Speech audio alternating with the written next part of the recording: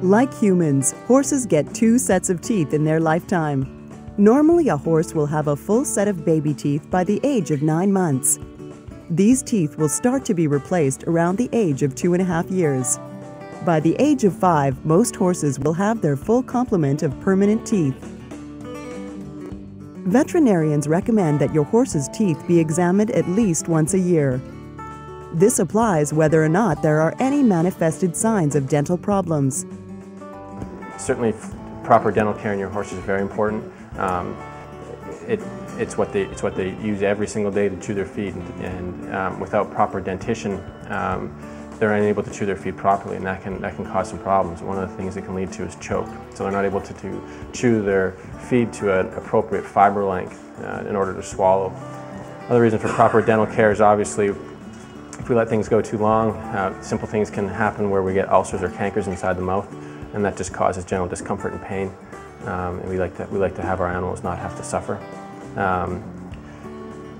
Poor dentition can lead to abscessation of teeth, which again is an infectious process that causes ill thrift or detriment to the horse.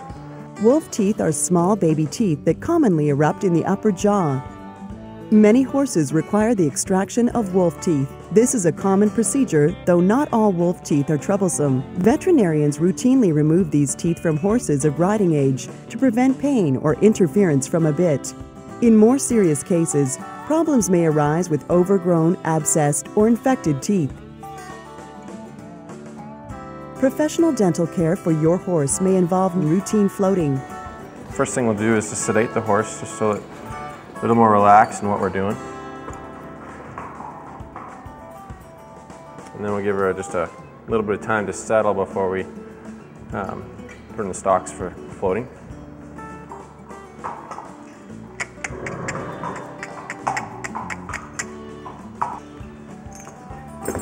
We're just going to put on our dental halter. It allows us a little bit more room to move when we put the dental speculum in their mouth. It gives us a bit more free range of motion. It also allows us to hang their head a little bit more comfortably than just a regular halter. Let's try to open their mouth and get the speculum into there. We want to rinse the mouth very well so that we have no feed material in there. It makes it easier to assess what kind of dental disease we possibly have going on. You know, one of the things about bringing your horse to have its teeth floated is it also gives us an opportunity to possibly assess them for other things that the owner may or may not be aware of. You know, we can get a good idea of body condition. Obviously, we're working around the head, and we can at the same time observe eyes, ears, lymph nodes. You know, other parts that the horse owner might not notice, but because we deal with it every day, we might be able to point something out that the owner might not have noticed otherwise. So, you know, it's nice to be able to, on a yearly basis, at least have a look at the horse for that reason. It gives us a chance to assess the horse's entire health, not just the teeth.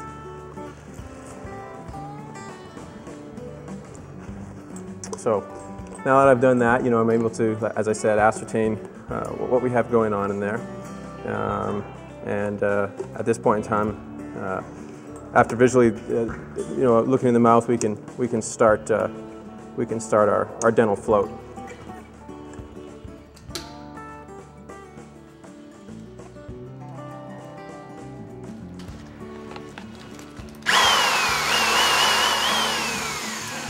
Do that simply for the animal to get accustomed to the sound.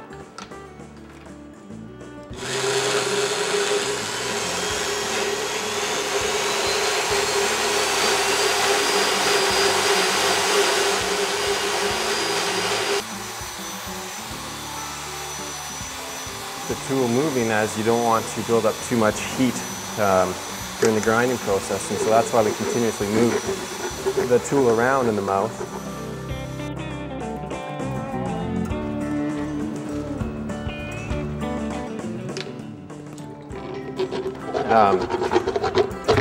I guess the other thing now, what I'm floating is the back part of the teeth, the 11s on the upper arcade.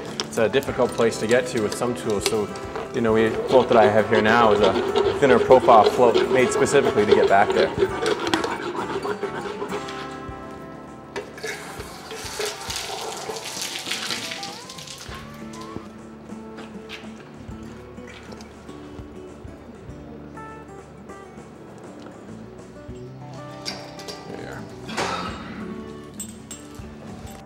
Now that we're done that, we want to check the side to side or the lateral excursion of the mouth. It kind of gives us an idea of how well balanced the mouth is.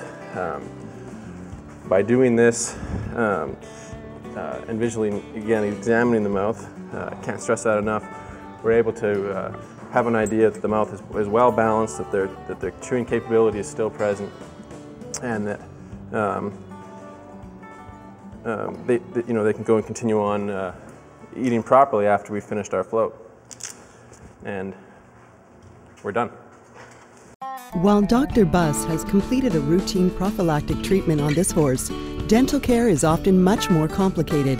Diagnostic procedures such as blood tests and radiographs may be necessary to determine the extent of dental disease or to ensure that other health problems are not complicating the situation for your horse. Corrective procedures commonly involve painkillers, local anesthetics, and even general anesthesia.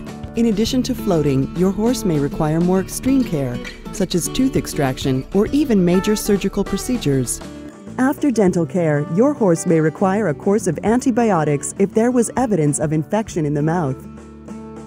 Your horse may also need painkillers. The age of a horse can have a profound impact on the degree and frequency of dental care required. Horses aged 2 to 5 years old may require more frequent dental exams than older horses. There are many rewards for undertaking proper equine dental care. Your horse will be healthier and more comfortable, will utilize feed more efficiently, may perform better, and may even live longer. By working together with your registered veterinarian, your horse can enjoy improved dental health. Remember, we all deserve a healthy smile, even our best friends.